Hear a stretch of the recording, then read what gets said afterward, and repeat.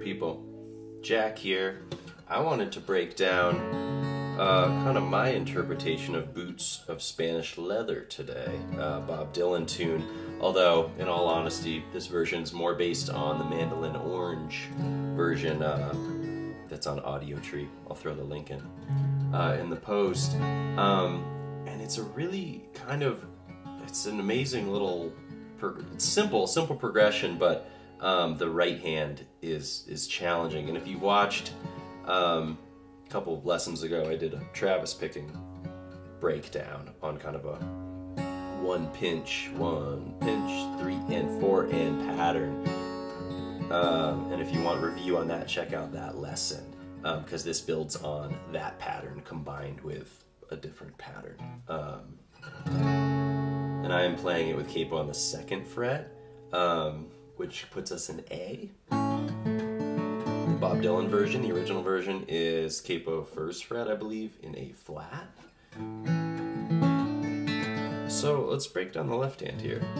So it's pretty simple progression left hand wise. It's E minor shape, right? It's F sharp minor, but E minor, we'll talk relative chords here.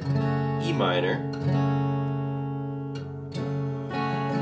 And then we split, we take these two fingers and whoosh, jump to the E string there and the G there. And then we're going to put our pinky there. And this is actually an first inversion of a D major chord with an open. We're going to leave the open E.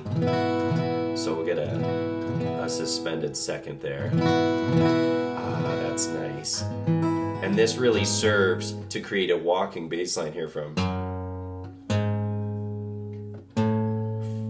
E, F sharp, G. Brings us to our final chord, which is a G major, but we're gonna set this up, we're gonna build it kind of weird. This is kind of how you build your G7 chord here. So ring finger takes the root note, pinky grabs the same note on the high E, and then this gives us the ability to do this hammer on pull off dealy. So we have a G, well, I'm muting the A string there, so we're not really getting that what would be the 3rd in your normal G. So check it out. And then you're hammering on basically an A minor 7 shape. If I take away the rest, it's an A minor 7 shape. So that's relative to the capo, 2nd fret of the D and 1st fret of the B string. So that gives you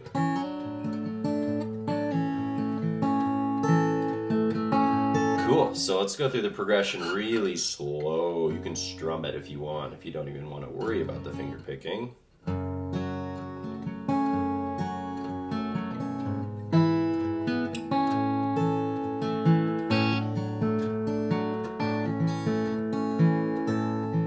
Walk down.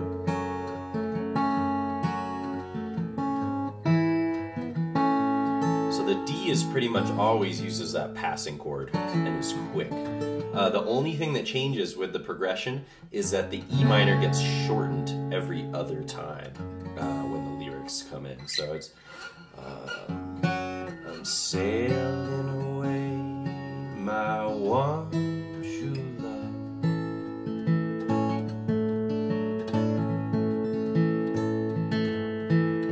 Sailing away in the morning. There it was, shortened. Back to the normals. There's something I can send you to remember me by.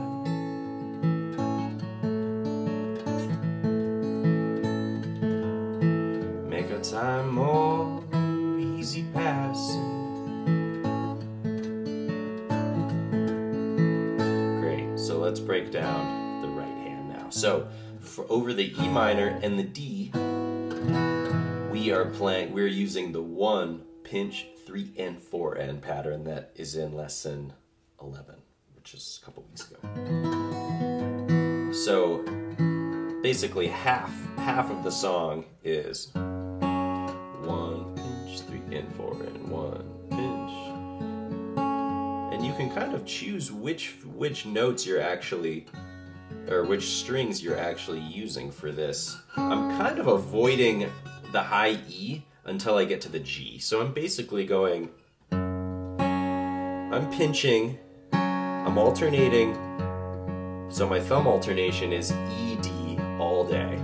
So whenever you're building these patterns, start there. Start with your thumb, that's going to drive the whole thing. And just hang on each chord. Well, I guess I am plugged. So I'm going 1 pinch, and I'm pinching the high E and the D. And then 3 and 4 and is happening on 3 and 4 and I'm using actually these 3 fingers for this pattern, but you can just use these 2 if you want with your thumb. That will be easier. And again, I'm trying to not brace, covering bracer. So here we go.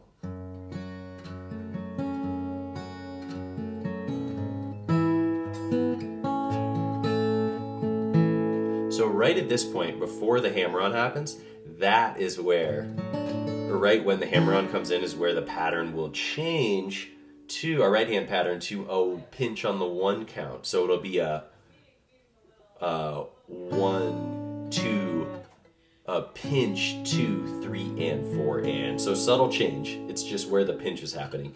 Pinch, 2, 3, and 4, and. Pinch, 2, 3, rather than 1, pinch, 3, and 4, and. So let's see that again.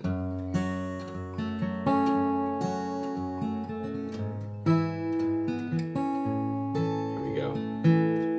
Right there. When the hammer-on comes in.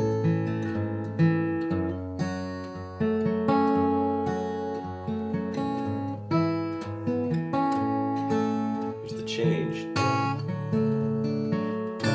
And on the pull-off.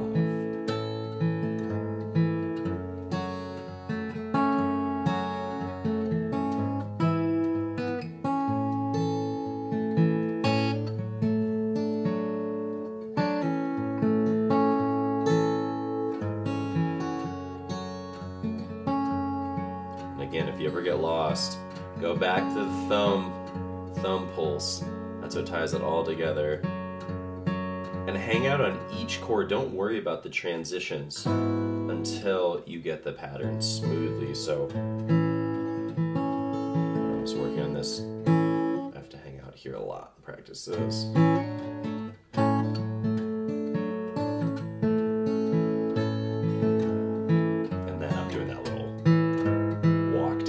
Add more if you want to add more there. That's in the Dylan version. He does a lot of those kind of little flourishes though.